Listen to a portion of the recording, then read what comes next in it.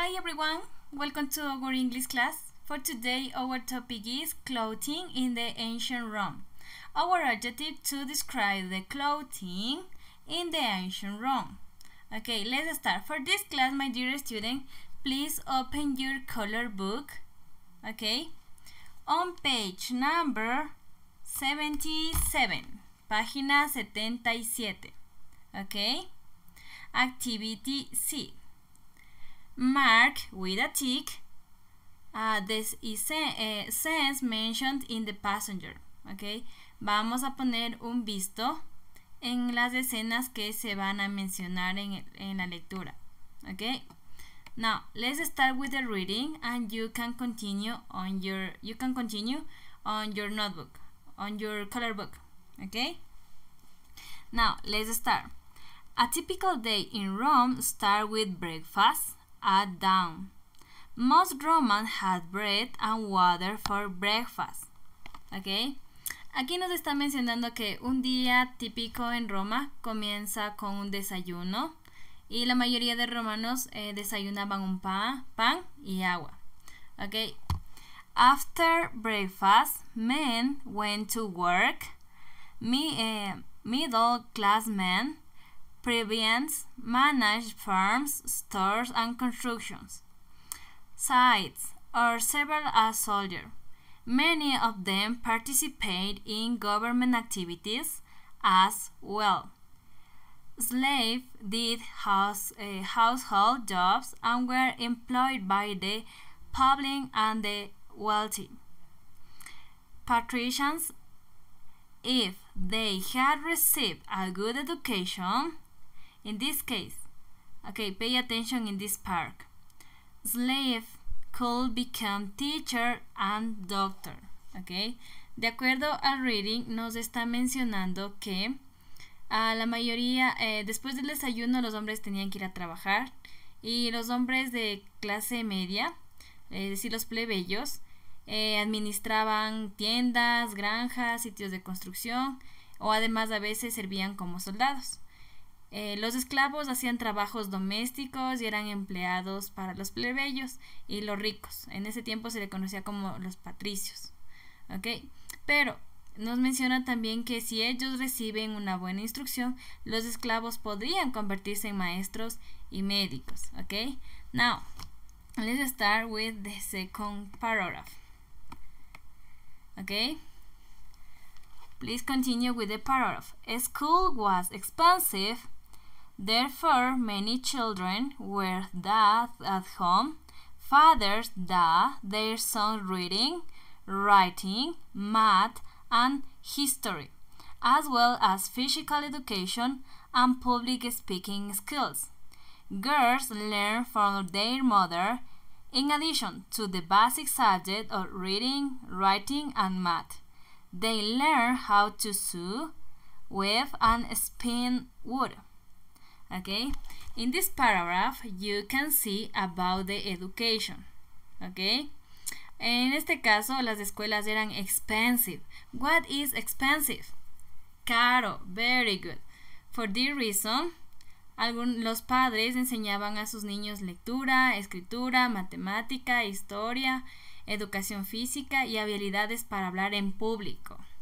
Okay. Las niñas aprendían de su madre, además las materias básicas, lectura, escritura, matemática, aprendían a coser, a tejer o hilar lana.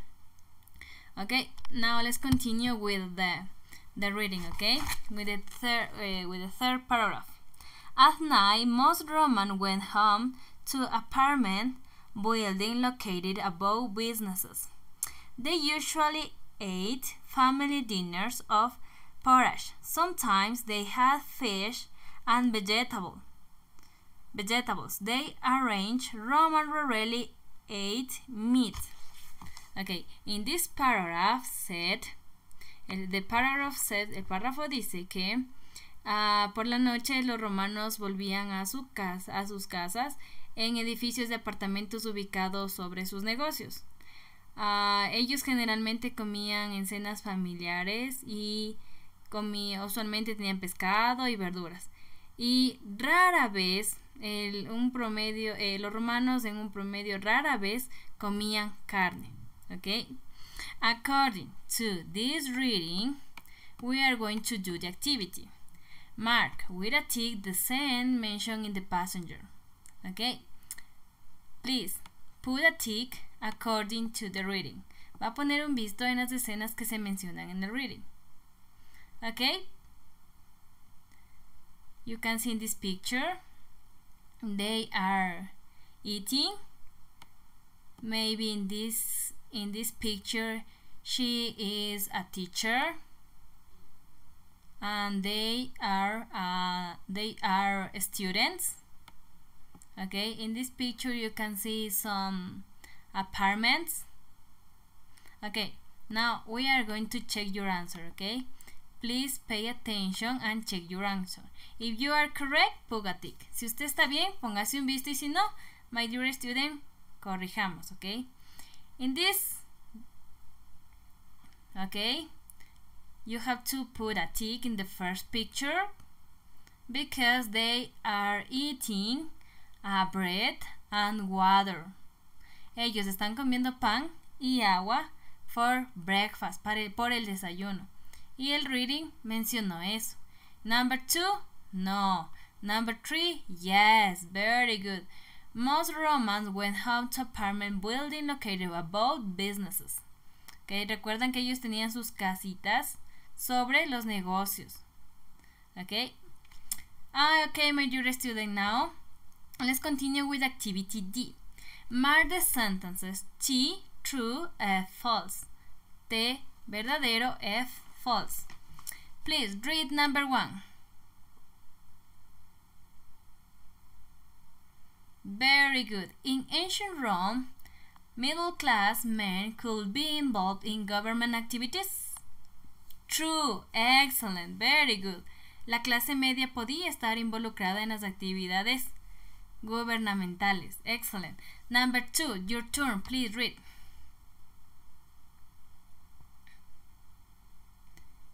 True or false? True. Recuerde, los esclavos podían trabajar como profesores si ellos eran educados, ¿ok? Si recibían educación, ellos podían llegar a ser profesores o doctores. Very good. Number 3, please read.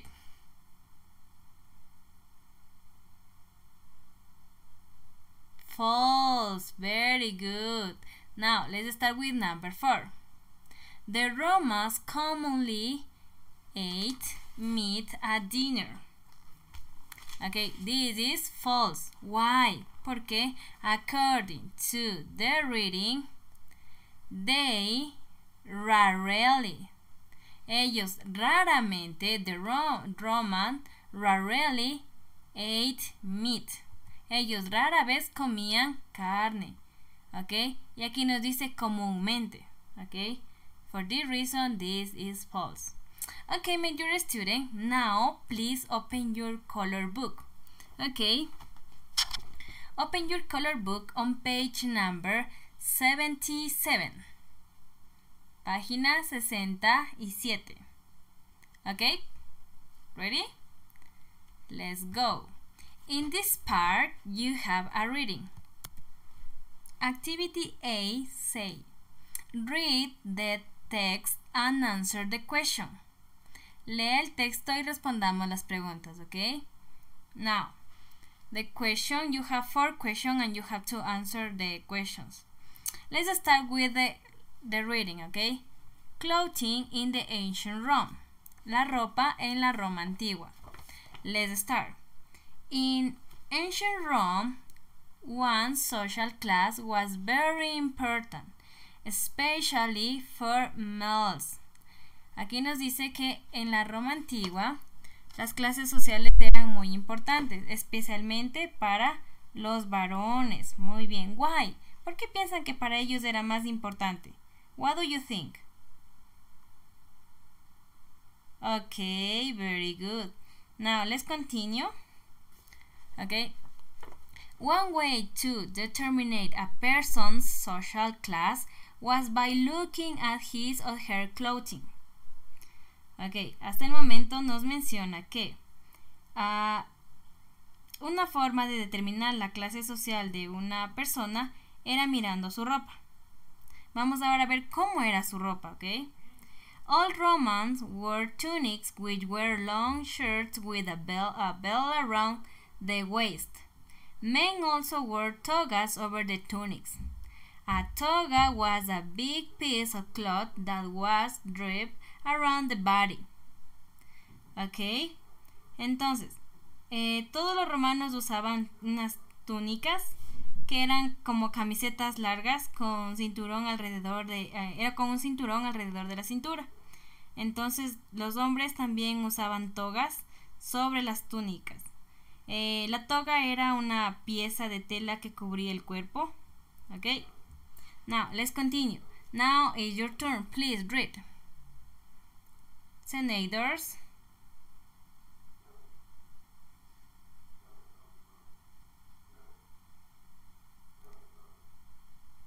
Okay, very good. Generals and later some. Continue with the reading.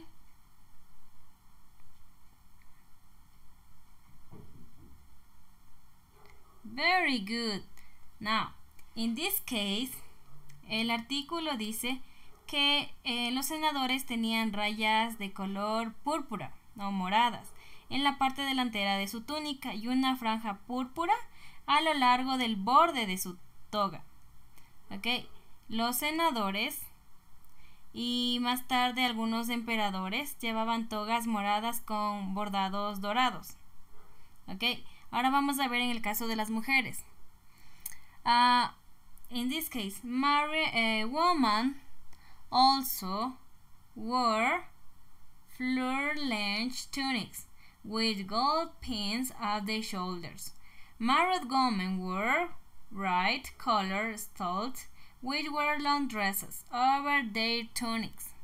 Okay.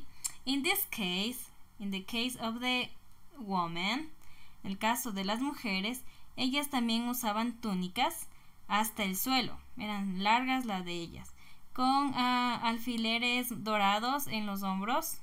Y en el caso de las mujeres casadas, de married women, en este caso ellas tenían que vestir de igual manera vestidos largos sobre sus túnicas. Okay. This was the clothing in the ancient Rome. Esta fue la ropa que utilizaban en la antigua Roma. Now, we are going to answer the question, okay? What were tunics and togas? ¿Qué eran las túnicas y las togas? Okay, please read the answer.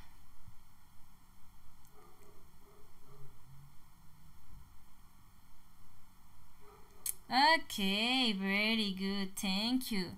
Recuerda, las túnicas eran camisetas largas con un cinturón alrededor de la cintura, ¿ok? Y las togas, what were togas? ¿Qué eran las togas? Ok, era una gran pieza de tela que cubría el cuerpo. Excellent. Number 2, please read the question. What did senators wear? ¿Qué vestían los senadores? Read the answer, please. Lea la respuesta. Okay, very good. According to the reading, los senadores tenían rayas púrpuras en la parte delantera de su túnica y una franja púrpura a lo largo del borde de su toga. Very good. Now, question number 3. How could you tell if a woman was married? In this case, married woman wore. Continue with the reading. Very good. Las mujeres casadas, en este caso, ellas tenían que usar estogas de colores brillantes, ¿ok? Con sus túnicas. Very good. Number 4. Who wore purple tunics? ¿Quiénes vistieron túnicas de color púrpura? Generals. D. Excellent. Los generales. Very good. Now, my dear student, this is your work. Este es su trabajo, but este es su trabajo opcional. Okay. In the same page, activity B. Complete the clothes based on the text. De acuerdo al reading, usted va a pintar las túnicas, okay, o las togas con los colores que se mencionó en el artículo, okay. Try to paint this picture, okay. Recuerde, este es un trabajo opcional. Okay, my dear student, this is all for our class. Please practice at home and do the exercise on your notebook, on your black and white book. This is all for our class, my dear student. Bye bye.